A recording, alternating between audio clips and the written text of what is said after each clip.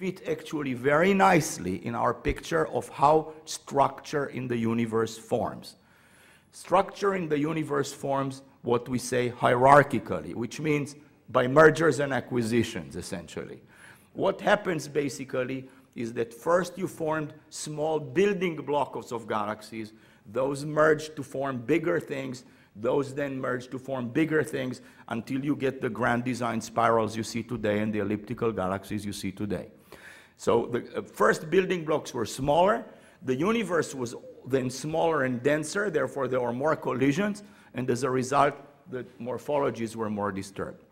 Now, with an eye towards the future now, because I said I'll tell you a little bit of what we're going to do with the new instruments, we just installed on board Hubble the Wide Field Camera 3, which has on it an infrared channel. Now, because the universe is expanding, of course, the farther you go, things are shifted more and more towards the red. So if you want to see the very distant universe, you have to look in the infrared. So I can tell you that very, very soon, and by that I mean perhaps even this coming month already, we'll take an observation like the Hubble Ultra Deep Field with this infrared channel on board Wide Field Camera 3, and this will give us an even deeper image of the universe than we ever had. Eventually, we will need the James Webb Space Telescope, which will be Hubble's successor, which is entirely an infrared telescope, to give us an image of the very first galaxies in the universe. Now, we can use these deep images to tell us something else. We can tell at what rate the universe as a whole was forming new stars. Not some given galaxy, the whole universe, at what rate it was forming new stars. Now, we already knew before Hubble, here we are here, the universe is now almost 14 billion years old. We already knew that some 7 or 8 billion years ago, the universe was forming new stars as a whole, at a higher rate than it is today.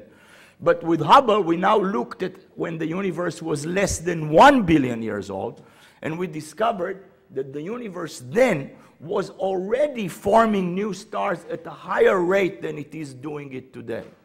So once the universe started forming stars, it started to do that furiously.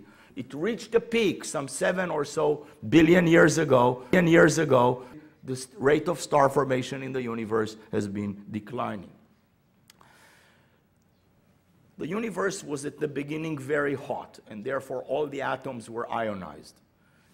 When the universe expanded, it cooled down, and when it was about 400,000 years old, all the electrons were caught inside atoms. We call this recombination. The cosmic microwave background that we see comes from that time.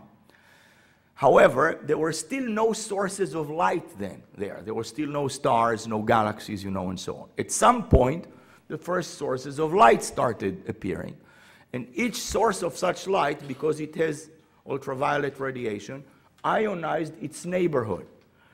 Those spheres of ionization then increased, started overlapping, and eventually the whole universe, the whole intergalactic medium was reionized. We're now seeing this process as it happened. It happened between redshift 13 and 6 thereabouts. So from a few 100 million years to about 1 billion years. Extrasolar planets. So you're all interested in Mars, rightfully so. But you know that until 1992, we did not know of a single planet outside our solar system. In our own solar system, we knew 9 then. We know 8 now, because Pluto was demoted. But we did not know of a single planet outside our own solar system. In 1992, we discovered the first planets around another star, but that was a peculiar star. It was a pulsar, which is this very dense object and so on. The first planet around a sun-like star was discovered in 1995. So only 14 years ago. In these 14 years, we now know of more than 350 extrasolar planets orbiting other stars. Most of these planets were discovered from the ground, not by Hubble.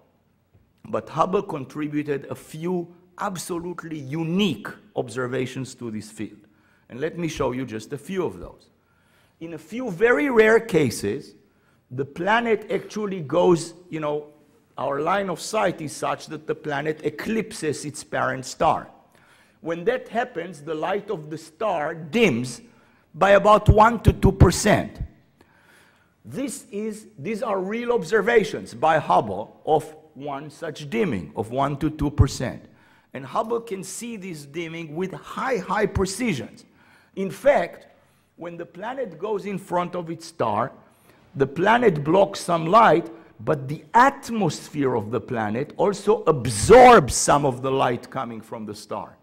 And by looking at wavelengths that correspond to particular atoms, we can tell which atoms are in this planet atmosphere.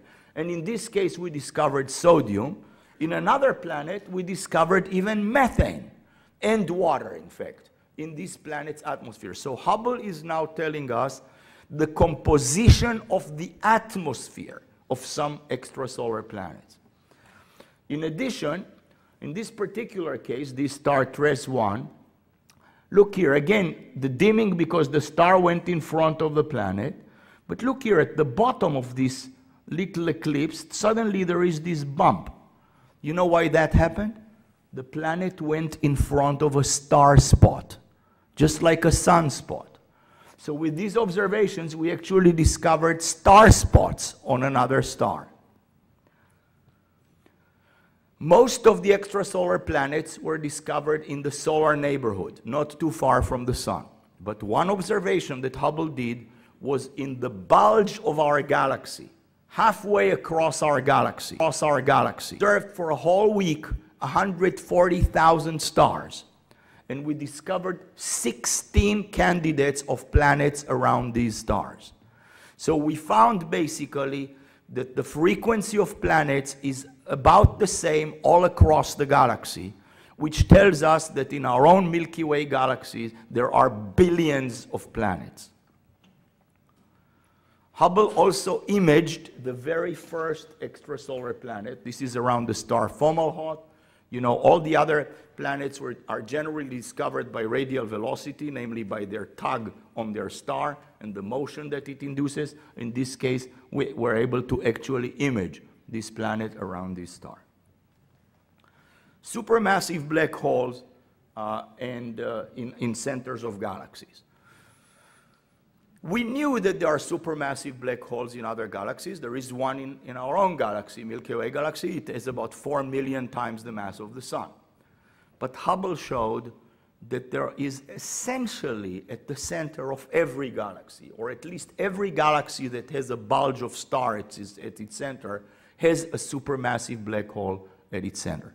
These black holes range in mass from a few million solar masses to a few billion solar masses. This galaxy here, M87, has a black hole at its center with a mass of about 3 billion solar masses. It also has this very powerful jet, which we see with Hubble. The jet, we think, is formed when this supermassive black hole accretes mass onto it. The mass forms a disk around the black hole, and then there are two jets powered from the centers of this disk. This is one of these very powerful jets. But Hubble discovered something more. By the way, how do we discover that there is a black hole there? If there is no black hole, then stars in the neighborhood of the black hole, of the center, just move every which way. When there is a black hole, then the stars move in a more regular fashion. By being able to resolve individual stars at the centers of the galaxies and determining how they all move, we were able to determine the presence of the black holes and their masses. But Hubble discovered something more. It discovered that there is a tight relation between the mass of the black hole and the mass of the central bulge of stars at the centers of these galaxies. In particular, the more massive the bulge, the more massive the black hole. And that tells us that it is not that the galaxy and the black hole don't know about each other. You know, it's not that the galaxy evolves, the black hole evolves, and they really don't care about each other. The fact that the mass of the black hole is tightly correlated with the mass of the bulge.